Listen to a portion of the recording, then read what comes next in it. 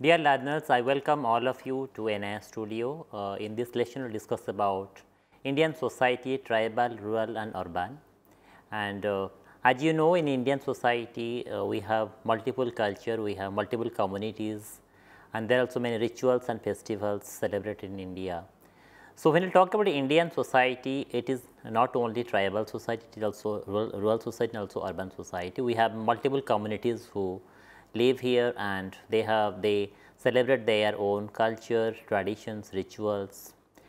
And if you look at the challenges of Indian society, that is also very different from other society, where you will find there are issues and challenges faced by tribals, also there are challenges faced by rural communities and also urban communities, and even their composition is also different from each other. The kind of geographical habitation that we will see in the tribal areas is different in rural areas and also in the urban areas.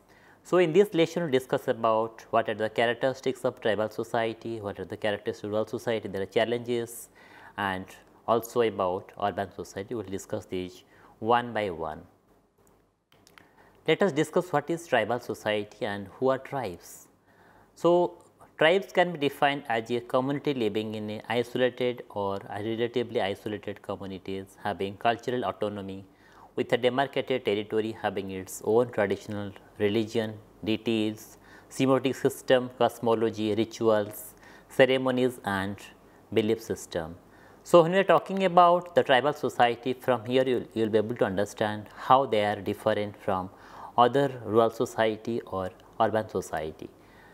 So, if we will take these characteristics one by one, first is they have the well demarcated geographical territory. If we talk about the tribal society, they have their own demarcation of territory. Like suppose you will go to the study Lepcha society in northeast, you will find they have their own geographical territory. Similarly, if we talk about the Kandhas of Odisha, they have their own geographical territory. So, the geographical territory is different from the rural areas. The habitation, when you go to their habitation, you will find that in a particular area they have their own habitation, and the other tribes they have also their own habitation. So, they have a old demarcated geographical territory.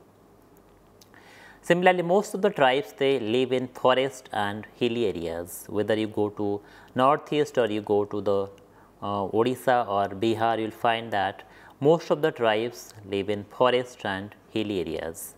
Although due to modernity, many tribal communities they have their children, they have come to the fold of modern education system, modern economy. So, some of them those who are getting educated and they are getting occupation, so they can also be found in the urban society. But if you talk about the tribal society, their peculiar characteristics, they live in forest and hilly areas. Similarly, if you talk about the territory, they are relatively isolated territory than that of urban society. They live in isolation among their own tribal communities than and similarly, they have their own culture, folklore and cosmology. Like they have their own dress pattern, they have their own dance pattern, they have their own music system, and even their belief system is also different from each other. Whether even within tribal society, you will find there are a lot of diversities. Suppose if you see the tribal society, those who are in the northeastern part, their culture is different from the tribal communities living in Odisha, Bihar, or Gujarat or Maharashtra. So, every tribal communities they have their own cultural folklore and cosmology. Similar, their economy is very much self-sufficient economy. They are mostly dependent on the forest. From there, they are able to get their own food. They are able to get their own medicine. So, even selling the agricultural produce, they are also able to have their sustenance. They are able to have their everyday earning life support system. So, in that way tribal economy was much more self-sufficient economy than other kind of communities. Due to modernity, due to various acts by the government of India and also due to various encroachment of the forest areas by the outsider, those who are non-tribes, some their economic dependency has been changed, but earlier their tribal economy is moreover it is self-sufficient economy. Similarly, family and kinship ties is also very much stronger in case of tribal society, and they believe in their own family and kinship ties. And if we talk about the nature of worship, they mostly worship ancestors and nature worship. If you go to various tribal society, you will find that mostly they worship their ancestors, and and also they do the nature worship. And if we talk about ethnic identity, the tribal society have a strong ethnic identity, and they uh, they uh, they have a more ethnic ties among themselves. So therefore, you will might have seen that there are various social movements have happened in the India, where tribal communities have come for protest that for their separate identity, for their separate state. So therefore, you might have seen that the state like Jharkhand, Chhattisgarh, they have emerged out of this strong ethnic identity. Emergence of Jharkhand state, many tribal communities come into protest, they come into negotiation with the country that they should have a separate state, because they have a different kind of ethnic identity. So strong ethnic identity is mostly found in the tribal society. Now let us discuss how scheduled tribes have been mentioned in different census. If we talk about 901 census, scheduled tribes were defined as the people who practiced animism, and in 1921 census, scheduled tribes are defined as the people those who are living in the hill and forest tribes. And in 1951 census, these people were classified as scheduled tribes, and from that point of time, the nomenclature have been mentioned in this constitution, that is called scheduled tribes.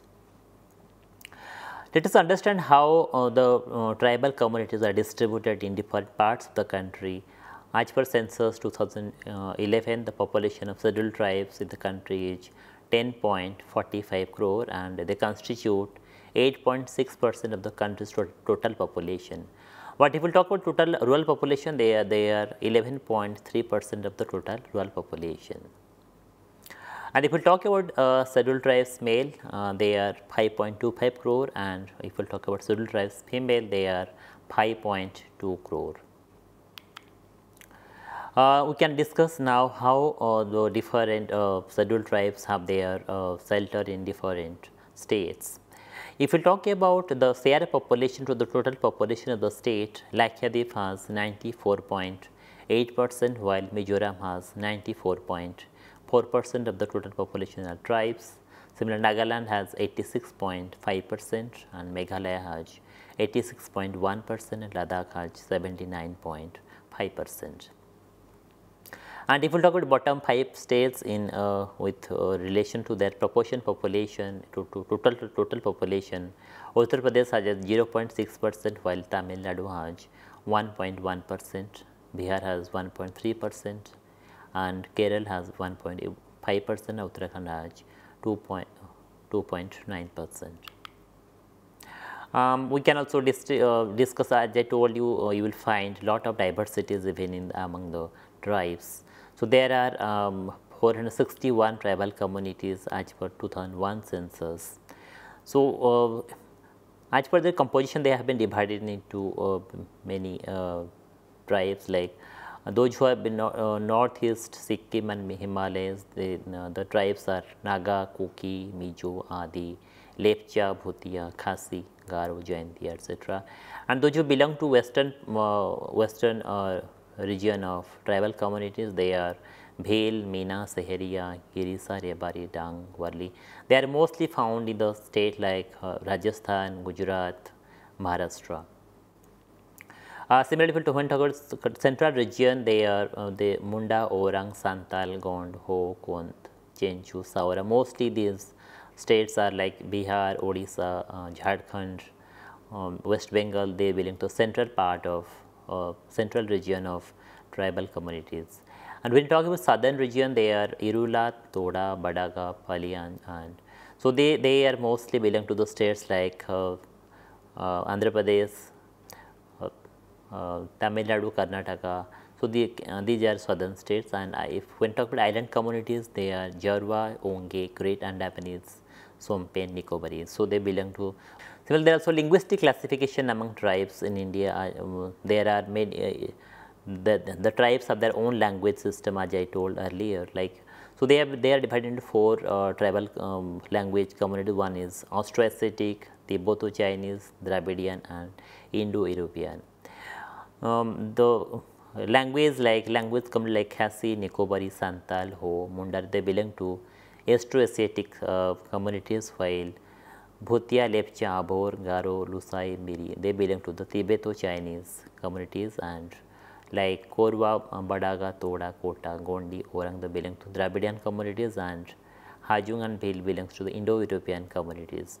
Even some of the language like Santali, they are in the scheduled languages of the India. So even some of the tribes, even if you look at the UPS examination in some of the tribes, even they have the right, they can also write the answer in that language.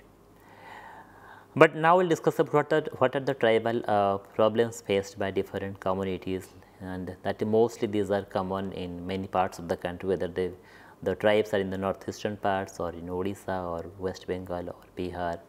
But the tribes face such kind of issues in their own areas, like the issues of land alienation, indebtedness, bonded labor, shifting, cultivation, literacy, health and nutrition problems. No doubt there are many government schemes and programs that have happened, and it has also helped in the development of their communities both socially and economically, but still there are many tribes they face such kind of issues. We will discuss this one by one.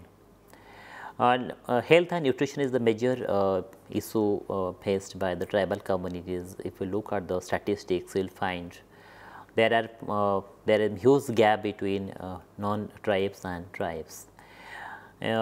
Infant mortality rate is the major indicator of health and nutrition when you talk about health status. So if you take infant mortality rate, it is 40.7 in case of general group population, but it is 44.8 in case of scheduled tribes. Similarly, in under 5 mortality rate also it is 49.7 in case of other communities, but it is 57.2 in case of scheduled tribes. So there is a gap of around 10% between scheduled tribes and general group population. Similarly, you will find anemia is also a major issue where the lack of blood is. So it is 53 in case of non-tribal communities, but it is 59.8 in case of scheduled tribes. So there is also a gap between tribes and non-tribes.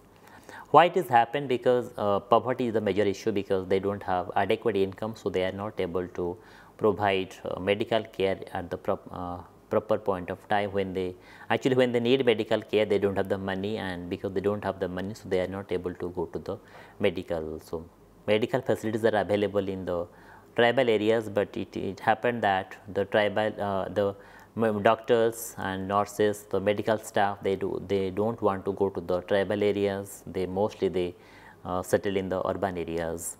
So therefore, if you look at the kind of doctors per 1,000 population in the tribal area and in urban area, you will find a lot of gap, because most of the doctors or medical staff, they want to do their job in the urban areas, and even they posted in the rural or medical tribal areas, but they don't go to the tribal areas. So therefore, the kind of problem faced by the tribes, because they don't have the adequate money, so they are not able to go to the urban areas for their medical treatment. Similarly, lack of proper medical and sanitary facilities also found in the tribal areas, because they are not educated in a proper manner how to take care of them. So, so that is a major issue among the tribes. Similarly, practice of indigenous medicine not given importance. If you look at the 5 decades back, you will find lot of the tribes, they know the traditional medicine system and they are able to use it, and through that they are able to take care of their own medical issues. But due to modernity, due to modernization, and the now tribal generation, they are not giving importance to the indigenous medicine, traditional medicine. So because they are giving utmost importance to the modern medical system, but they don't have that much money. So, therefore, having undermined the practices of indigenous medicine was the major issue of health and nutrition problem among the tribes.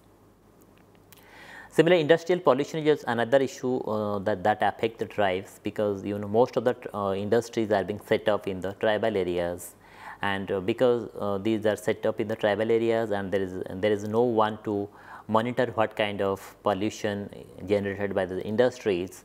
So, you will find most of the industrial water stream that also get affected. When the water stream get affected by the industry, and these tribes use these water stream, so they get affected by both air pollution and also water pollution, and therefore they are not able to get proper medical care. So, the problem of health and nutrition is majorly found in the tribal communities.